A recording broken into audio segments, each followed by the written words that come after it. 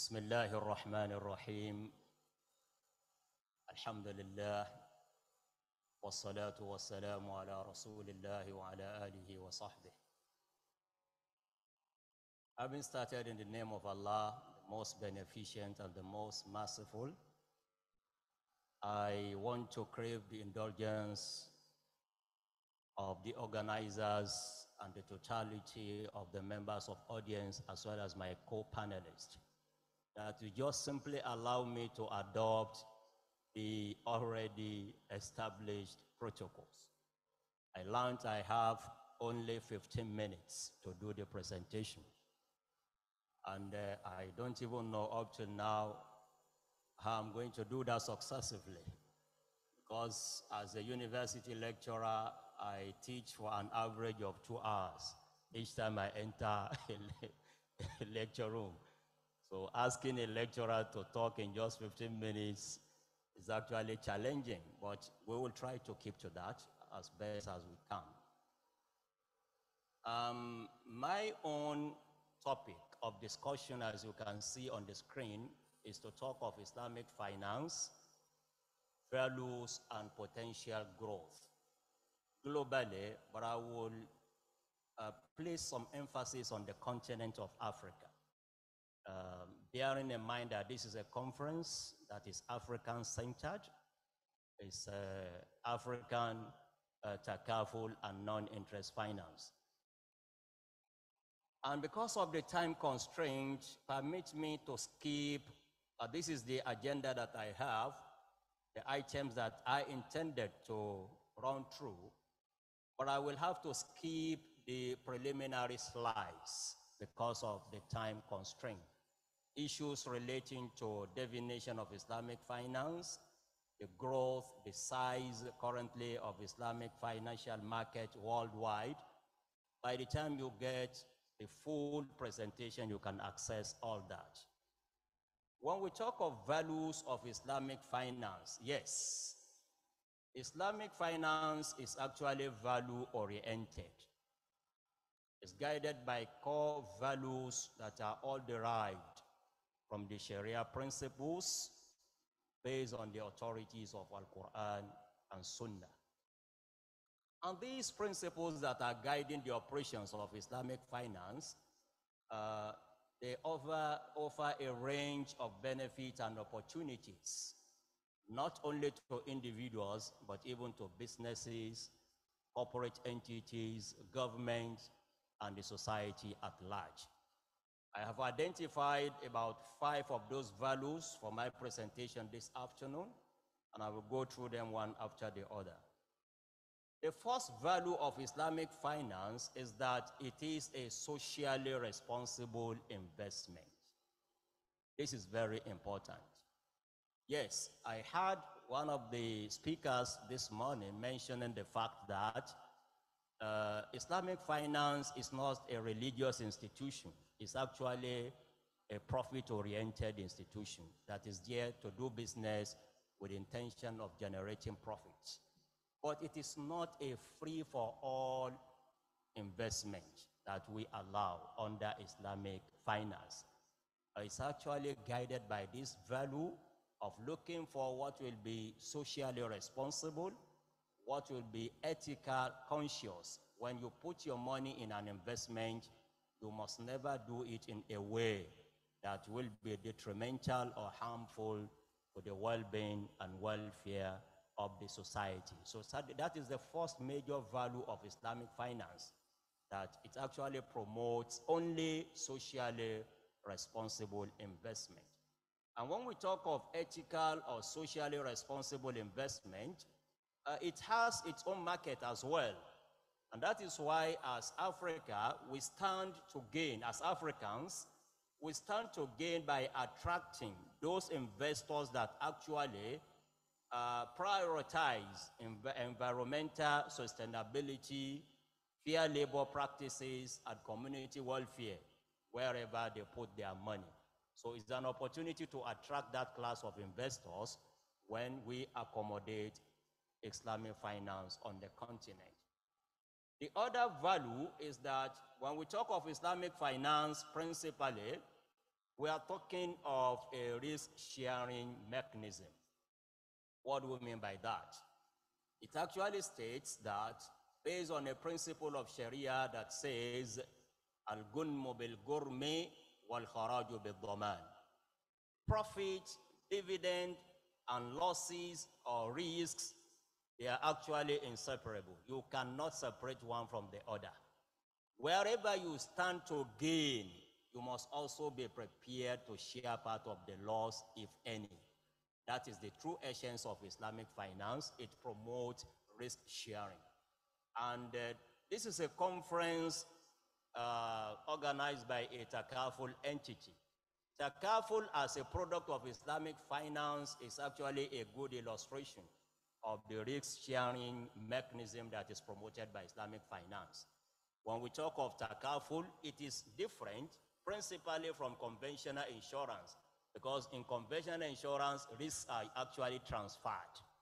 But in Islamic takaful insurance, risks are actually shared among the participants or policy holders. So this is an important value of Islamic finance, that is a financial system that takes very, very important the issue of risk sharing among the players. Value number 3 is that this Islamic finance looks after financial inclusion and ultimately economic empowerment.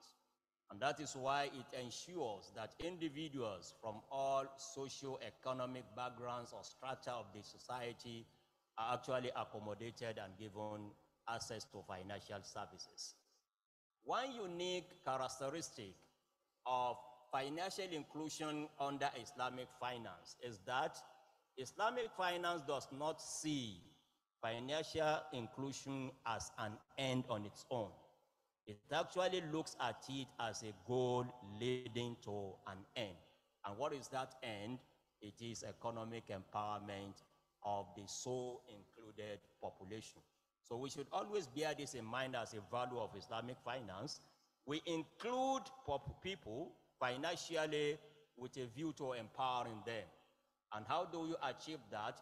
Through a number of steps.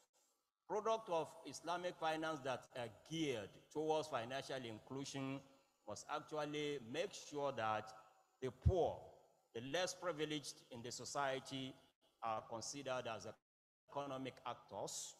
They are given access to relevant markets. They are also exposed to suitable investment opportunities, and they are given supporting infrastructure, appropriate funding, and creation of smart partnership with them, and also building their capacity. If we do all this, we will actually be moving from financial inclusion as a means to an end, which is economic empowerment, and that is how the value of financial inclusion manifests actually under Islamic finance. Value number 4 of the values of Islamic finance is the sustainable and ethical investment. And that is why you will realize that when we talk of, let's take SDGs, the Sustainable Development Goals, the 17 goals of SDGs, or which are usually summarized under ESG, environmental, governance, and social. You will see that all these align with the overall objectives of Sharia, which we know as Maqasid Sharia, and by extension, with the overall objectives of Islamic finance. Look at all these social, environmental goals of SDGs or ESG.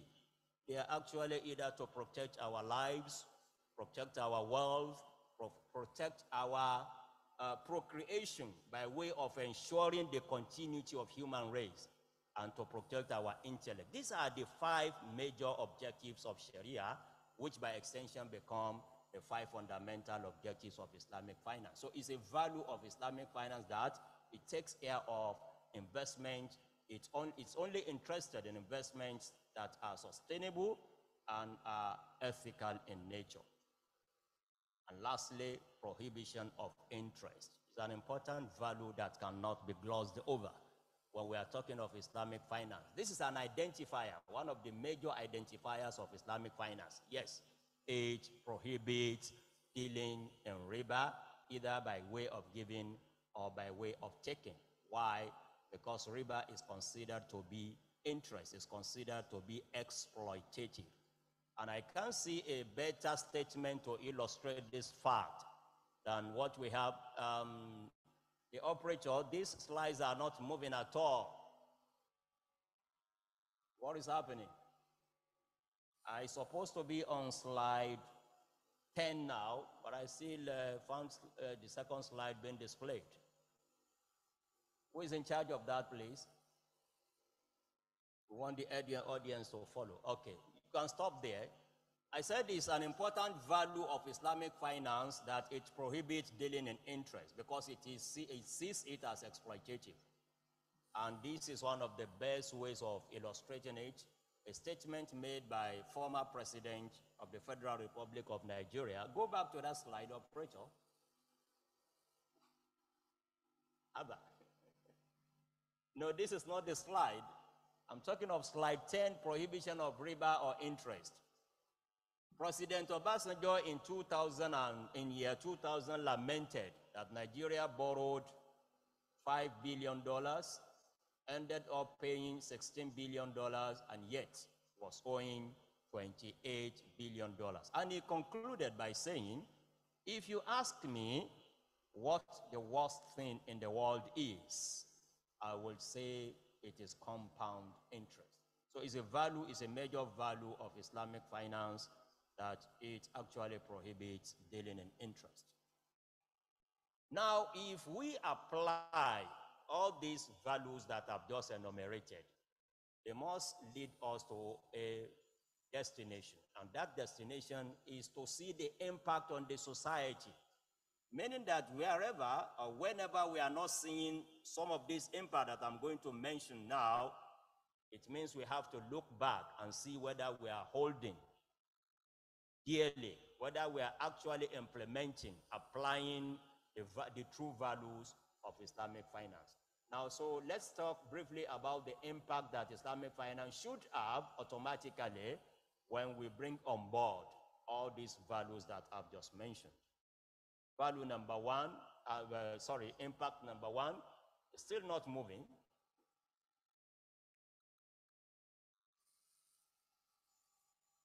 Operator? Okay. Okay. You want me to do it myself? Okay. Okay. Okay. No, it's not moving again.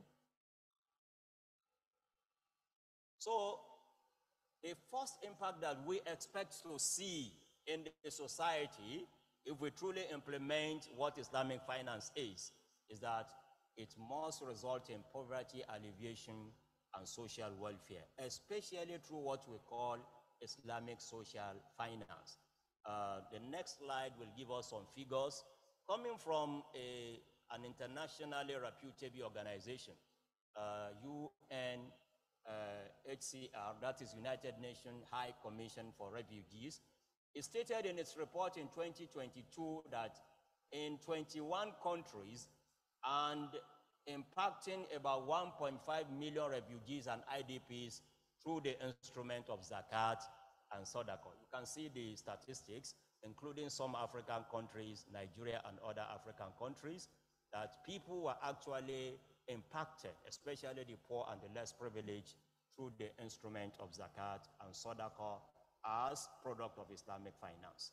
We also expect to see in the society as an impact for the implementation of the values of Islamic finance that women, who are usually considered in every society as having lesser opportunities to economic advantages, we want to see the empowerment of women. So women empowerment is actually a major impact that we should expect to see if we bring on board all the values of Islamic finance.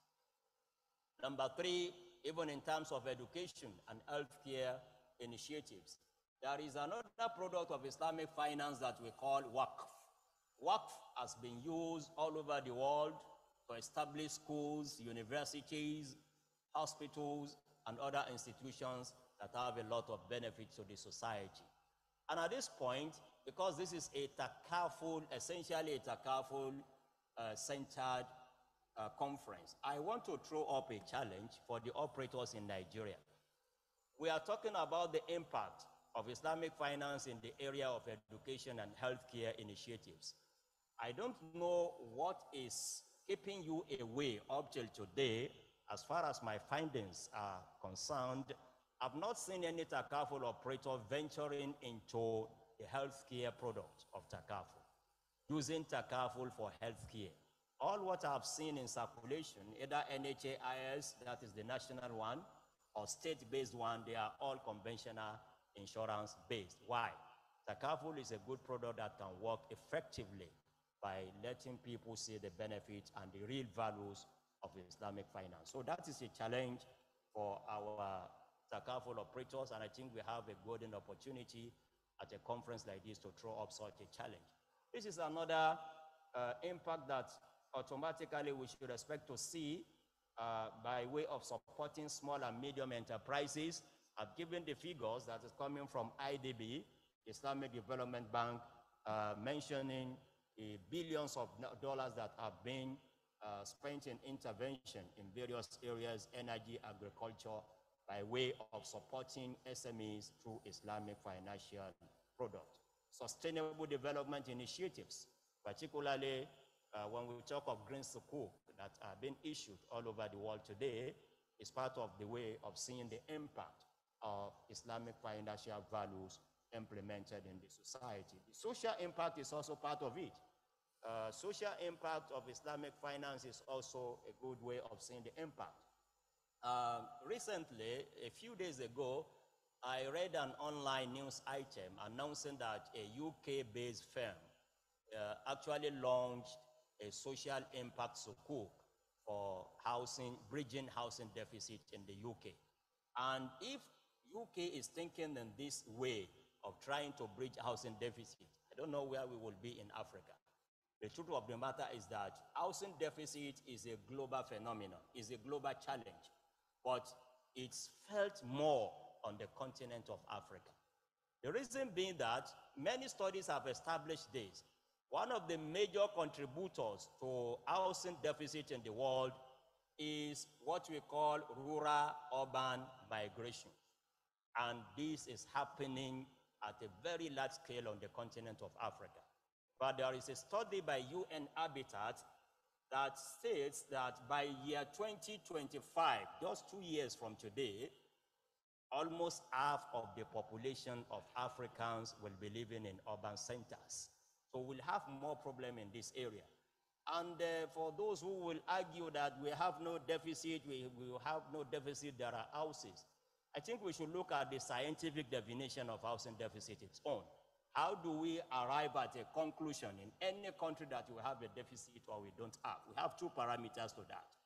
It's either you have affordable housing that is inadequate, or you have adequate housing that is unaffordable. Either way, there is a deficit. Deficit does not mean we don't have enough houses. You can have adequate housings, but not affordable. Sometimes you can have affordable housing, but they are not inadequate. So I think this is should be an eye-opener. If UK is thinking that way, I think we have a bigger challenge in terms of housing deficit. And sukuk, social impact sukuk, could be a succor in that regard for us on the continent of Africa. At the last lap of the presentation, we were to talk of the values as well as the potential growth, particularly in Africa.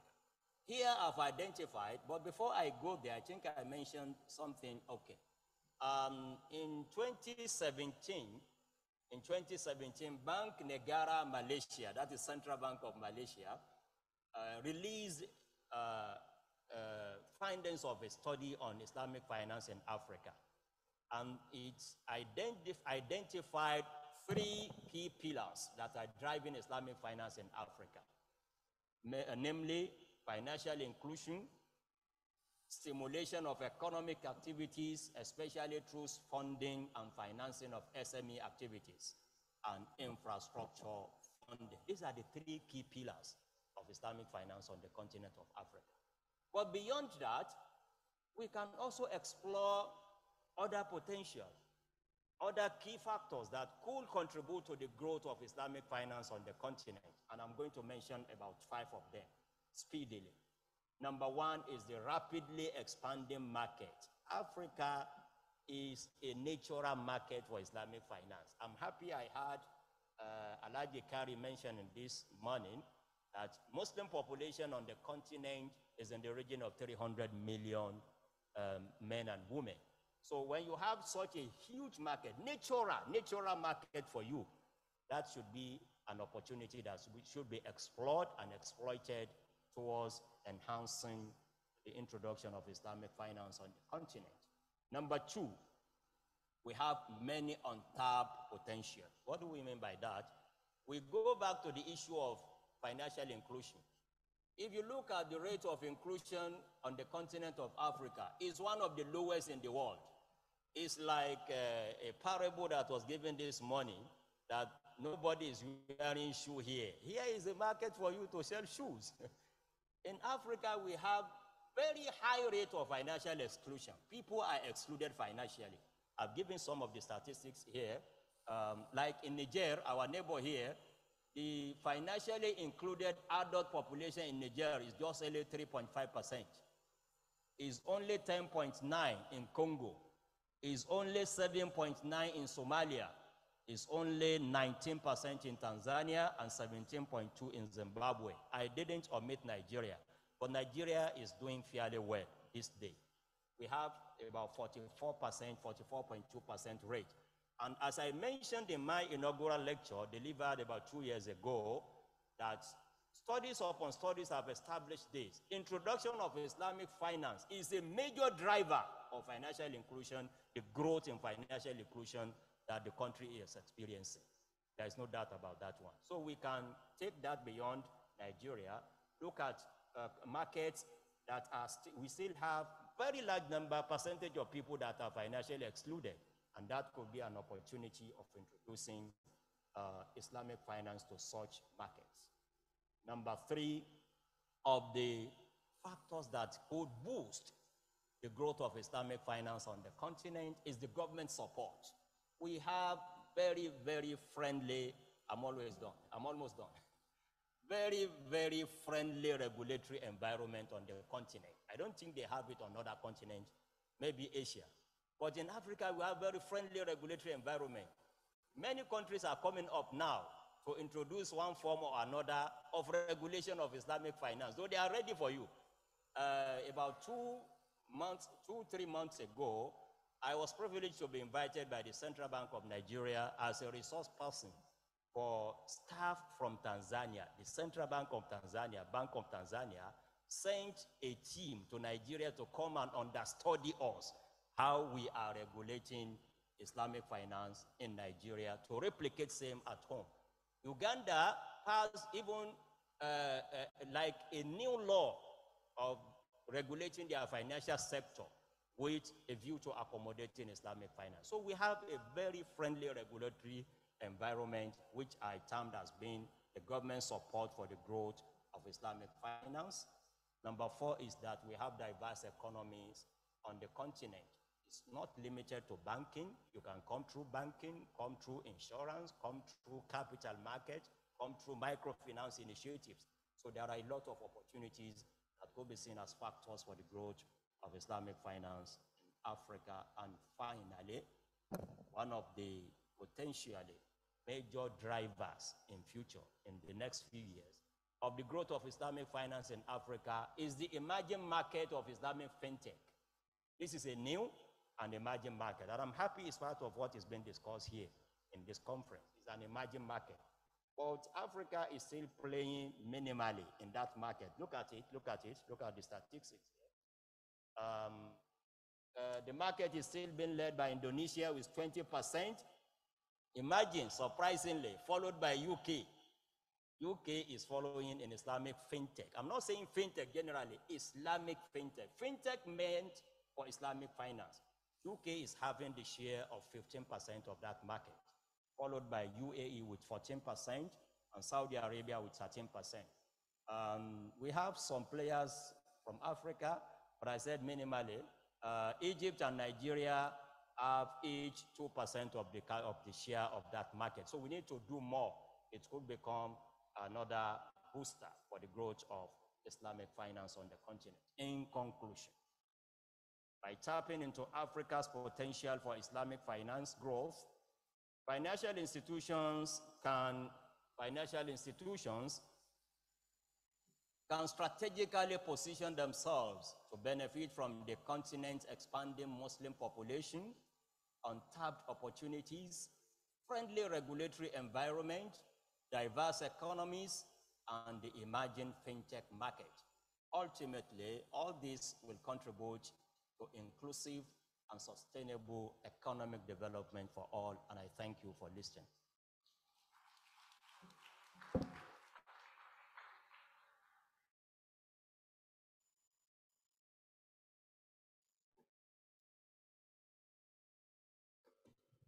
Thank you very much. Oh, I'm sorry. I can change seats with you. Then I'll sit by the side. Thank you, everyone, for listening to Professor Alaro. I'm sure you must have learned. It's very precise, very easy